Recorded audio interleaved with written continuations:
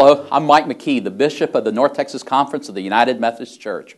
It's been an annual tradition recently that in our annual conference that the bishop gathers with the laity of the churches of the North Texas Conference.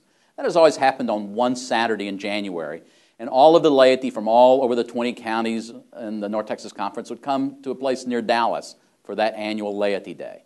I'm going to do that differently. I think it's important that I go to each of the districts. That way I can visit with more laity. I'll be closer to those churches, and I'll have the opportunity to answer questions from a wider group of people. And so we'll be having Laity Day with the bishop in each of the 4 districts on the last weekend in February and the first weekend in March. Look at the time where that will be happening. Also, I want to tell you that as I visit with the laity, I'll be talking about some dilemmas that we face in the North Texas Conference, what some of our strengths are that we're going to be capitalizing on, and what the challenges that are ahead for us.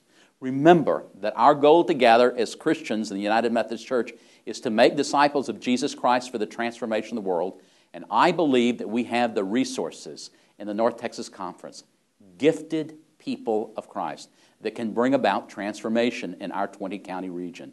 And so I want to have a conversation with you, the laity of the North Texas Conference, and I look forward to being with you very soon. I'll see you then.